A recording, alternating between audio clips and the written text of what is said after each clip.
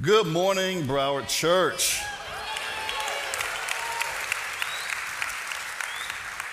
Most of you know me, but for those who don't, my name is Monte Strickland. I'm one of the elders here. I serve along with Tom Hadaway, Joe Stearns, and along with our wives, we serve with Tony Cassandra in really loving God and serving this church in the eldership. Today, I wanted to talk to you guys about a subject that's near and dear to my heart.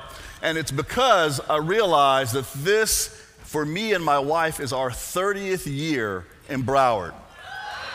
Now, we are not the oldest members here, and there's no announcement. I'm not going anywhere. But it was just a digit, 30. And I realized, man, this is the summer that I arrived from Tallahassee, freshly graduated from Florida A&M University as a single man, and I touched foot in Broward County 30 years ago. And it gives you a perspective when you've watched a church grow up over 30 years. You know, you get to see all kinds of trials and tribulations and great times happen and people maturing and going on to do great things in the Lord. And I thought, man, this would be really awesome to kind of help unpack what I believe is Broward's secret sauce. Like, what makes us special in the eyes of the Lord? What makes us unique? It's like the formula for Coke. You know, you don't want to tell anybody, but God requires you to tell everybody. Everybody needs to know, right? And what is it? And I'm sure that for each one of us, we may have a different idea of what makes Broward special to you. But this is from just my perspective. And I believe it has to do a lot with how we as a group of individuals interpret God's will for our lives, and we come together collectively to provide what I call a spiritual inheritance. So I wanted to talk a little bit about how do we pass on our faith and how is it passed to us. And the first thing is we want to start off with let's start with the scripture, Psalm 68, verse 5 and 6. It says, "A father to the fatherless, a defender of widows, is God in his holy dwelling. God sets the lonely in families and leads out the prisoners with singing." Can anybody relate to this? At such a time as this is so profound, that God would reveal himself not as creator, not as chief architect, not as doctor, not as the lawgiver, but he chooses to reveal himself as Father. Think about that. That's profound. You know, and then verse 6 says, well, what does a father do? Well, what God does is he sets the lonely in families and he leads out the prisoners with singing. You know, I love that. You know, we talk a lot about Teen Extreme Week that just happened, and you saw a video of all the fun that was going on. But what you didn't see was all the things that happened at night, because all those teens stayed in homes that weren't their own. They stayed in other people's homes. They stayed in your home, some of your homes, and they got to see that their parents aren't the only crazy ones. Like, we believe our faith requires some, we got to be a little crazy. God has called us to an amazing inheritance. And if we believe it and we take hold of it, it has amazing impact. It takes strangers and makes them loved ones and then grows a family out of that. And then multiplies it and creates a community. And out of that community, God creates a society. And God impacts the society through his family, right? That's the power of God. All right, so I want to discuss a couple of scriptures that I believe are the most profound requests ever made to Jesus, right? The most profound requests ever made. You may have made a more profound request, but these are the two that I could find in scripture, and they have particular significance today as we discuss how do we spend our inheritance together. Luke 11, verses 1 through 4, we'll start there. And it says, one day Jesus was praying in a certain place, and when he finished, one of his disciples said to him, "Lord, teach us to pray as John taught his disciples." He said to them, "When you pray, Say, Father, hallowed be your name, your kingdom come. Give us each day our daily bread. Forgive us our sins, for we also forgive everyone who sins against us, and lead us not into temptation. God invites us into his family through prayer. Isn't that amazing? This was not a common thought in Jesus' time, that you could go to God and he's a father to everybody. That's not how they related to God. God was the Almighty. He was high, holy, and unapproachable.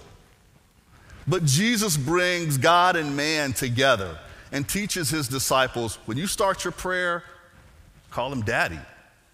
Imagine how awesome that would feel to know that not only is God the lawgiver and he's all powerful, but he's my dad. He cares about me inside and out. This is profound. And it was a great question. When's the last time you asked somebody to pray with you? When's the last time you asked someone to teach you to pray? That's a more humble request, right? It's one thing to pray with somebody, but to say, will you just show me how to pray? Jesus' prayer life was so profound, and his relationship with the Father was so incredible that when witnessing it, Jews who had gone to the temple and had witnessed others praying said, nah, we're doing something entirely different than what Jesus is doing. And we want to pray like that. We want to have the same intimacy, the same confidence, the same encouragement when we rise from our knees, and sense of purpose and direction. They saw something different, and so they said, Jesus, will you please teach us to pray? That's one of the greatest requests that I believe Jesus has ever heard. And so he obliges them and teaches them to pray. 11 through 13, it gets deeper. It says, which of you fathers, if your son asks for a fish, will give him a snake instead? Or if he asks for an egg, will give him a scorpion? If you then, though you are evil, know how to give good gifts to your children, how much more will your Father in heaven give the Holy Spirit to those who ask him? All right, so Jesus' point here, like, what is he getting at? He's basically saying God is for you. He will give you the Holy Spirit even though you don't deserve it. All you have to do is ask. You know, my wife and I, we oversee the youth and family ministry here. So we always think in terms of, what does this look like as a parent? Like, how would I hear this if I were a parent? And first of all, I'm a little offended. Like, this means that I'm evil? Jesus is just gonna poof, hey, even though you're evil, I wonder how this crowd received this message. You know what I mean? Like, they're going along and Jesus telling us how to pray, and all of, even though you're evil, excuse me? But compared to God, that's who we are, right? And then Jesus knows right where we live, because he then describes the gold standard for parenthood. Anybody know what that is? It's real simple, because we all do it if you're a parent. All you have to do to be a good parent, right? Make Christmas awesome, remember their birthday, and keep them alive. That's how we judge ourselves as a parent. As long as their birthday doesn't suck and Christmas is pretty good and they're alive, I can hold my head up high in society and feel like I'm doing a good job with my kids. That's how we do it. They look alive, they don't look like they're hurting, and Christmas was awesome, I'm in. And Jesus expresses the same thing. He says, you know, you guys are evil, but you give great gifts to your kids. You know, you find a way to be awesome to them kids, right? That's just instinct. It was designed in us. We don't even have to work at it. We'll do it regardless. We'll go into debt in December to make sure they're happy, right? And then stay up at night in January trying to figure out how to pay it off. We're evil. You know what I'm saying? We did it to ourselves. But Jesus knows right where we live because he designed us. And he says, even though that's our situation, God is even more gracious and will give us the Holy Spirit. And the Holy Spirit is necessary. How do we have something to pass on if we don't have God within us leading us there? How are we going to do it?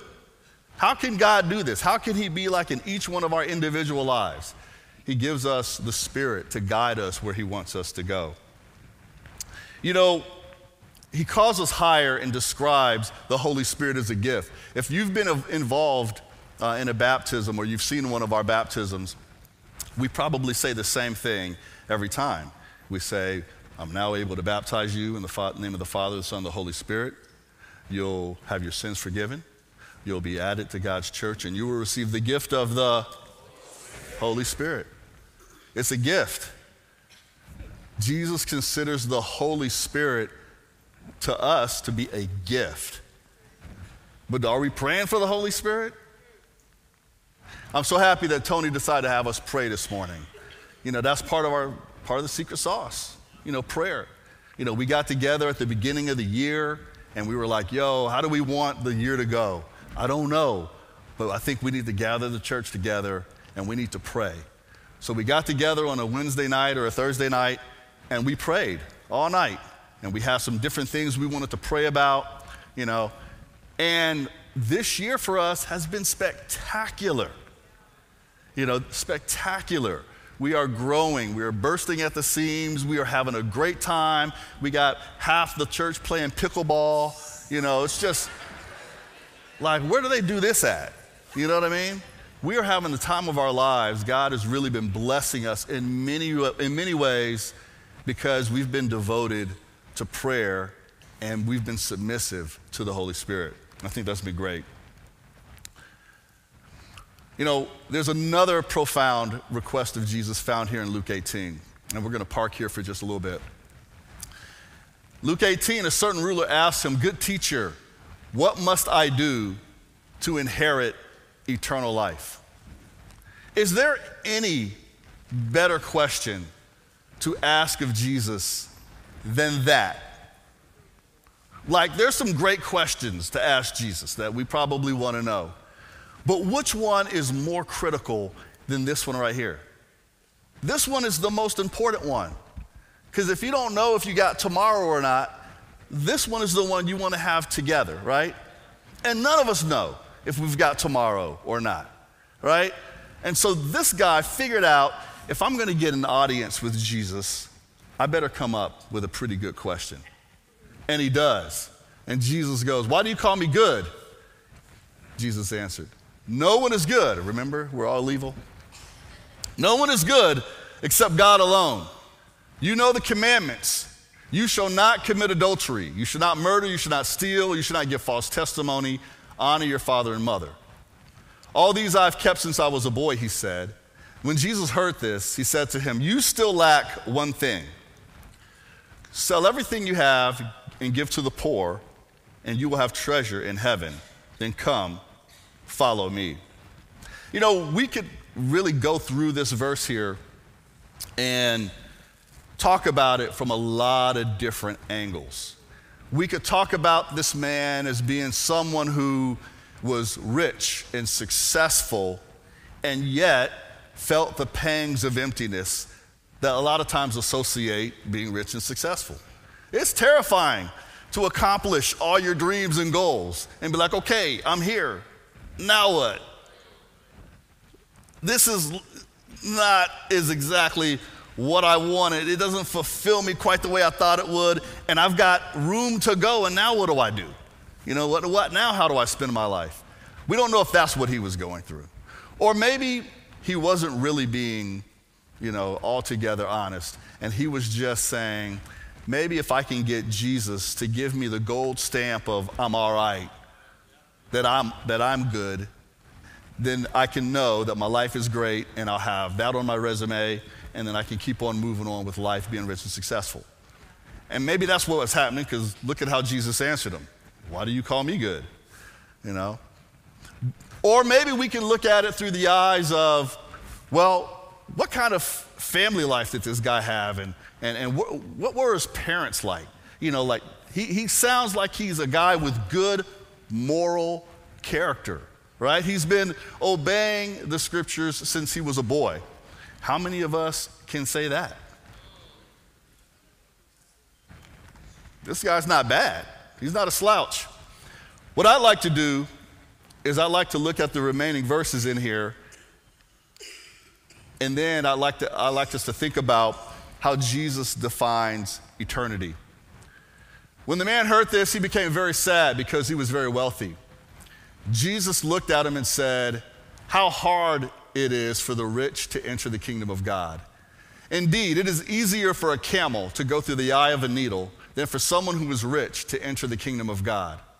Those who heard this asked, "Who then can be saved?" Jesus replied, "What is impossible with man is possible with God." Peter said to him, "We have left all we had to follow you." "Truly I tell you," Jesus said to them, "no one who has left home or wife or brothers or sisters or parents or children for the sake of the kingdom of God will fail to receive many times as much in this age and in the age to come eternal life." This is exciting. But look at how Jesus frames eternity. Is it a place? No. Is it a time? Apparently not. He says we'll fail to receive many times as much in this age and in the age to come. It's timeless. Is it exactly an amount? It doesn't say exactly how much. But how Jesus defines eternity is through family. If you walked in as a disciple at 18 years old, as a teenager growing into being 19, and you came in and you got baptized into this church, you immediately inherited many times as much as you had before.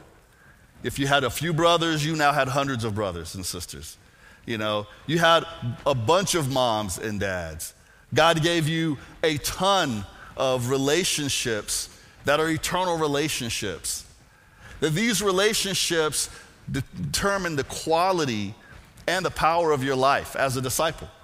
They're going to be the ones who you follow their example, or the ones who encourage you, or the ones who pray with you, or the ones who show you what it's like to live life as a Christian successfully. When we got here, Marcy and I, we had no idea, how to build a family. We weren't even married yet. So we had to get engaged. Then we had to figure out, how do we do this marriage thing? And then we started having kids, and after that, I started losing hair. But what was great for us is that we had a ton of folks that were our spiritual moms and dads who had already blazed a trail and left us a path that we could follow. And not everything worked for us, but we could imitate those who, through faith, had already done or been what we were already trying to do, right? And so we imitated people who were doing it better than we were, or who had a clue, because we didn't have a clue. We knew what we wanted. We had great vision of what we wanted it to be, but no power of our own to make it happen. And that's really how we feel a lot of times as parents. Like, how do I do this? I know what I want to see, but how do I make it happen? God provides that in spades when you become a disciple, because you inherit a family. You now have a ton of people you can go to and go, "Hey, will you teach me how to do what you just did with your kid? Will you teach me, brother, how to handle this with your spouse?" Like, have you ever had the scenario where you ask a direct question and then it's a yes or a no answer, and she comes back with something other than yes or no? Like, how do I deal with that? Because I just asked for yes or no, and I got like a lot of other stuff that was on her mind. Maybe I'm not communicating effectively. Yes, brother, you are not communicating effectively. You need to reset your expectations and learn how to listen, because apparently she told you this many times, and now she's added extra on to the answer. Oh, okay. All right, that'll save me one less fight next week. That's what it is. It's finding somebody who you can lean on while you walk through this life as a disciple. Can you imagine trying to do that by yourself? You know, this is why we need one another. And I think why this verse is so important is because Jesus is communicating that we need one another, that we're not designed to do it alone. Like I felt like, hey, as a parent, we need to just be able to do this all on our own. We're going to take care of our kids. They have our last name. They're our responsibility. We're going to do this, and it's going to be great. But there is no way for you to take care of your kids all by your lonesome as even just two parents, let alone one, right? You need a village, right? You need a group of people with more eyes than you got to keep track of what's going on with your youngins. That's why Teen Extreme Week is so amazing. It's not that the kids are running around having fun. What it is it's great that they've got other eyes that see things you don't see. See things that you assume are going on that aren't going on, things that are going on that you didn't know were going on.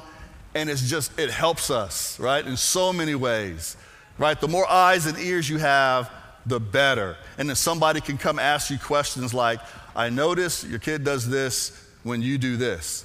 You need to do less of that, do more of that, and listen. I'm like, wow, that's profound.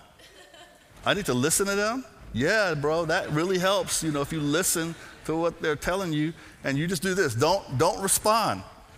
Develop a poker face. No matter what they tell you, no matter how bad it is, you've got to stand there like, that's unique.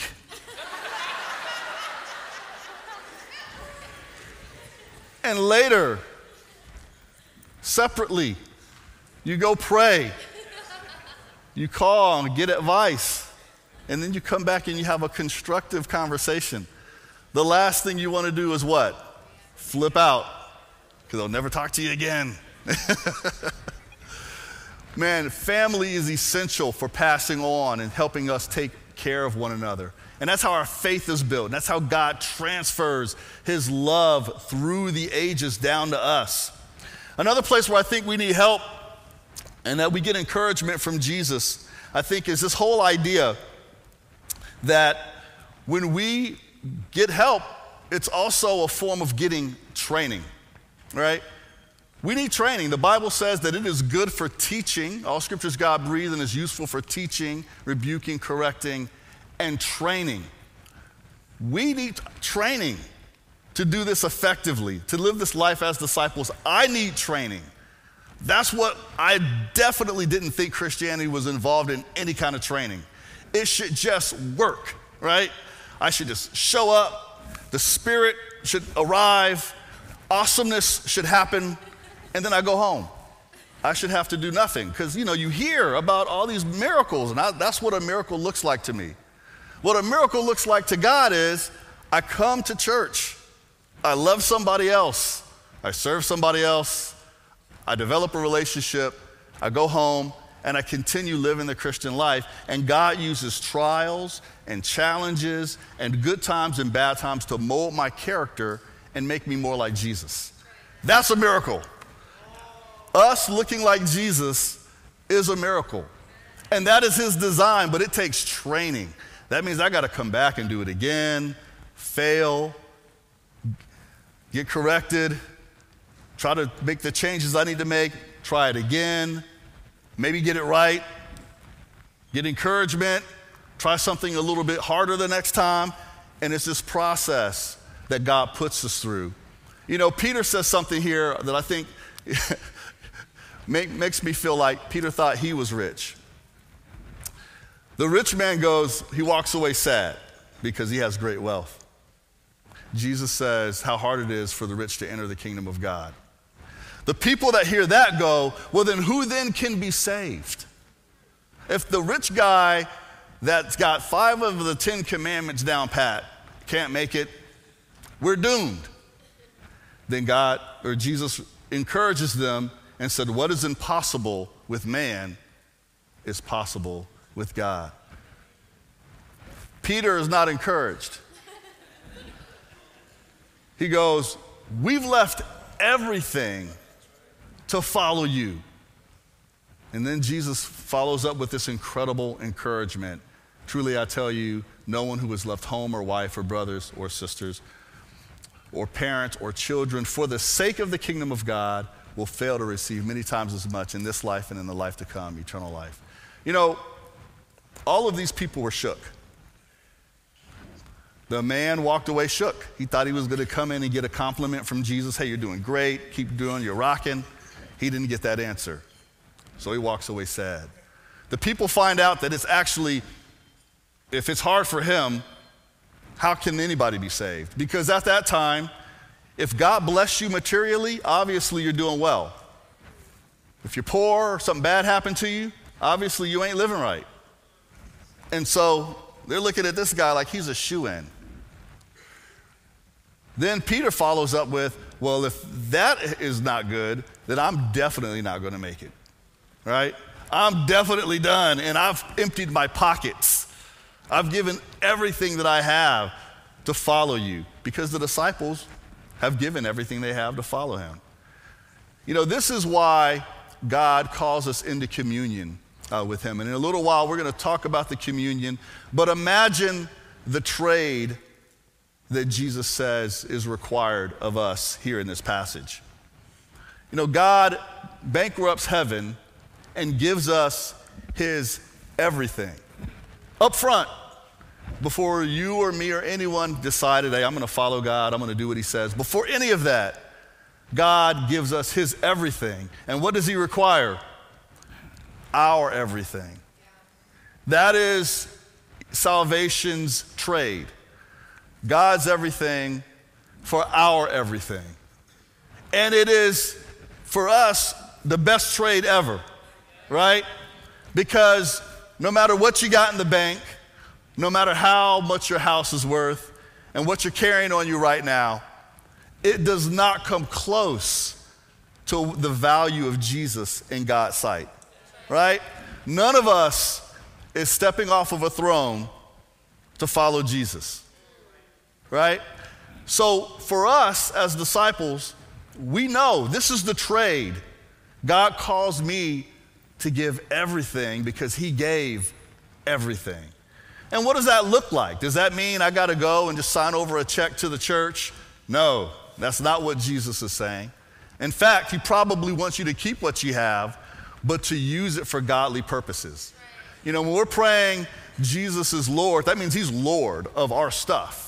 All of it, right? And what do we get out of it? He's generous. 100 times more, it says in Matthew's version of this, than what we put in. Would you do that deal? Would you take that deal on? Would you want to inherit something 100 times more than what you put in? Under normal circumstances, would that be something that would be attractive to us? For most people, that's awesome. In the stock market today, you might get what? 7, 9% return. What's the S&P 500 lately? If you decide I'm going to be conservative, I'm going to go to the bank, I'll get a certificate of deposit. How much are those going for now? 4, 5% maybe? Okay. Maybe you're an independent business person, you're an entrepreneur, right? And you're into some incredible risky type investments, but they're yielding you what? 20%? Is anybody in the world giving you 100%? This is bold. This is a bold statement. This is a profound statement. Jesus describes not only an eternal life that's in heaven, but one that's on earth that's 100 times more than anything that you can hold. Would you take him up on that offer? And if you're a parent and you're looking at like, well, I wonder what his parents thought. They obviously taught him right. Isn't it kind of odd that he has 5 of the commandments? What were the other 5? You might know what the other 5 commandments were that weren't mentioned out of the 10. Love the Lord your God, no other idols, no images, honor the Sabbath, and then I think the one that wasn't mentioned was, and no coveting others' possessions. I wonder if Jesus had set those, what would happen to the rich young ruler here? Maybe not as confident in how he'd obeyed those. Who knows? We don't know. But I think those are the ones that speak to us realizing that God ultimately is our treasure. You know, what's in heaven awaiting us? The Lord. That's what makes it valuable. It's who's there, not what's there. And he tells us that God is so gracious that he blesses us on this side just as much as he does on the other side. That is awesome. That's an incredible thing. So I did a little research because I said, well, if I wanted to give an inheritance, how would I go about doing it? And so I looked up some different banks, some different financial advisors, and I go, how would they advise me to build an inheritance? All right, I blanked out their name. I didn't want to promote them here. You'd all be signing up. But look, check out what this says. Sharing wealth too freely with your children or attaching hard and fast rules to accessing your wealth may have an unintended negative impact on their motivation to work hard and forge their own paths in life. Implementing a comprehensive wealth plan with constructive guidance for how beneficiaries can put their wealth to work will not only help to educate them on investing, but will also instill in them a curiosity to explore entrepreneurial endeavors and career opportunities. I doubt it. But it's funny that they would actually put this in the advertisement. Like, you know, you don't want to give your kids money too soon because they might just spend it all and not really properly use it and it'll run out. And that probably does happen. People hit the lottery and then you find out years later they're just as broke as they were before they hit the lottery. So this is probably a true statement because this is just us with money. We're not really good with it. But I thought it was funny that they mentioned the kids in this brochure. Now this one was a little different. What are some ways to foster family culture? And this is from a financial institution. And they talk about developing a family office, kind of gathering the kids in and educating them to the process. And it says the family office might also establish a process for onboarding younger family members when they're in their late teens or 20s. They can be educated about the operations of the family office, its mission, its assets, roles of staff and family members. Education includes helping them develop the skills they'll need to one day lead the organization and family. We found that younger family members, when engaged this way, tend to be conscientious, thoughtful, eager to become part of what their parents have built. You know, there's probably some truth to this, and there's probably truth to both of those examples. Our challenge is, how do we have a spiritual inheritance that we're both experiencing ourselves and we're able to give away? We're able to give down to second and third generations. You know, we want to see the church continue to flourish and grow. How can we be effective givers of the inheritance that God has given us? And that's us on the receiving end. But then what about who's in your 100? You know, God says he'll give us 100 times as much, and we know that that's fathers and mothers and wives, children, brothers and sisters. That means I'm a part of somebody's 100 in here. You know, that means you're a part of somebody's 100 and somebody's a part of yours. How are we investing in one another? You know, that's a challenge for us, to see somebody else's needs above our own and invest in those people. You know, the role of the eldership, I kind of coined a phrase. An elder is someone who is successfully making others successful. That's really our goal. How to help someone walk in the Christian life successfully and then have them do the same thing. Help someone else to be successful. And if we all do this, imagine where we'd be. Imagine where your family would be. Imagine where your family's family would be. Imagine where the church would be after a few years.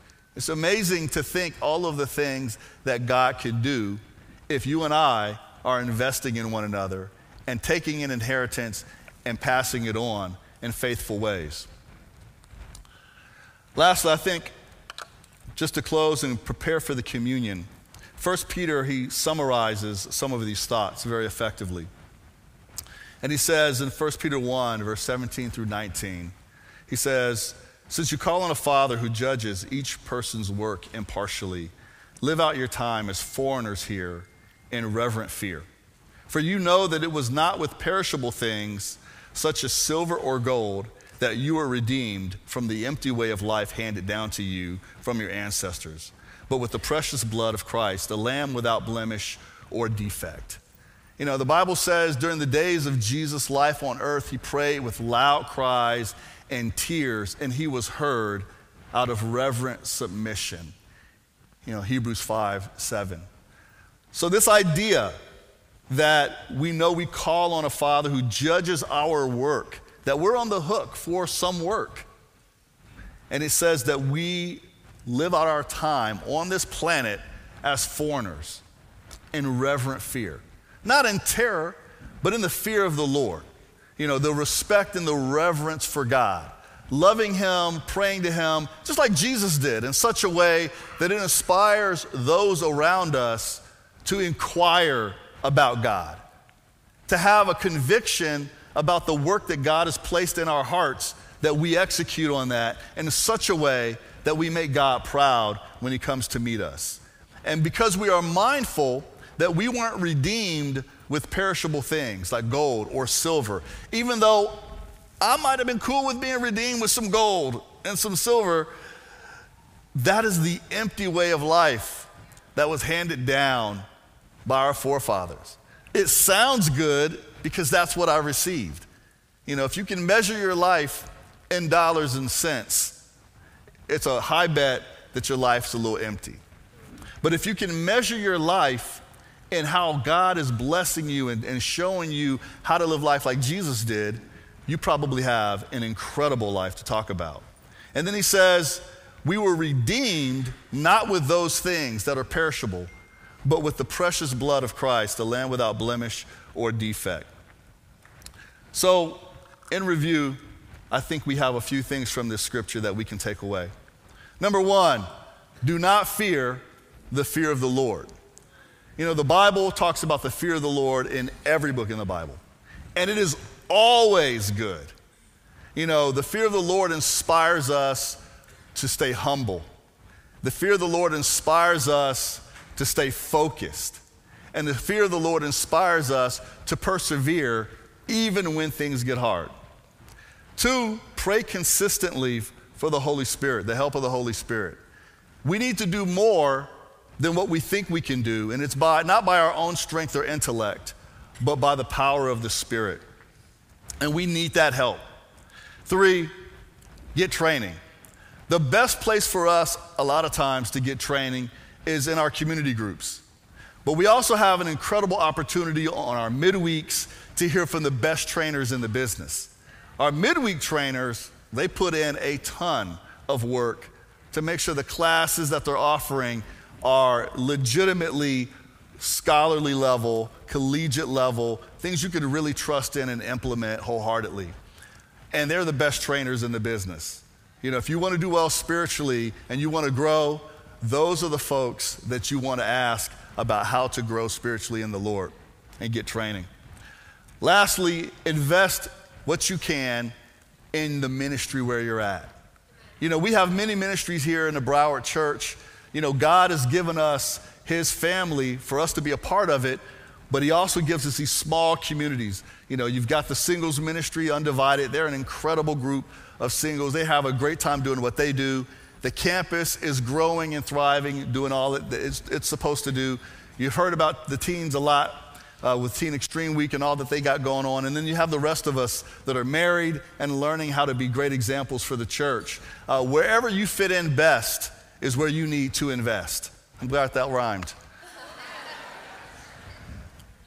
Because God calls us to spend ourselves on behalf of investing into this inheritance that passes on and multiplies out to our communities. You know, God has incredible plans for us. We've gotten this far in having an incredible year, and we're only through July. We still got August on through December, and there's no telling what God is going to do for the rest of our year. But he's been so faithful in answering prayer and helping people overcome issues and obstacles and seeing people come in as new births into our church. I think for us, that means that we have a commitment that we need to make to them, that we're going to be there for them as a support system, as brothers and sisters who care about them and love them, and that we have vision for them on what they can be, and we're there to help them get there. I think that's what God gave us I think that's what we need to give to them. I think that's what's pleasing to God. And I want to thank you for your time this morning. We're going to pray for our communion. Let's focus on the fact that we've been redeemed not by the empty things in life, but by the precious blood of the Lamb. Let's pray. God, we're so excited that you leave us an inheritance. Father, that it's not with perishable things that fade away, that can be stolen, that can be lost, or that lose value through inflation. But rather, God, you gave us the precious blood of your Son. Father, you traded your everything for our everything. And as we drink this juice that represents that blood, and as we eat the bread that represents his body that was broken for us, help us to remember the cost of what's been done for us. And help us to rejoice that you love us so much, but also, God, to live in total reverent submission to you, knowing that you're expecting us to love you back, to give back to you, Father, the way that you've given us. Thank you for your Son, Jesus, Father, for the way that he encourages us, for the way that he knows exactly who we are, our weaknesses, our strengths, and everything in between, and is willing to call us brother, willing to call us a child of God, just like he is. We're so grateful that he has shared us with you, a father to the fatherless, a defender of widows in your holy place, God. You have set us in your family and loved us incredibly, and we want to thank you. And it's in Jesus' name we pray. Amen.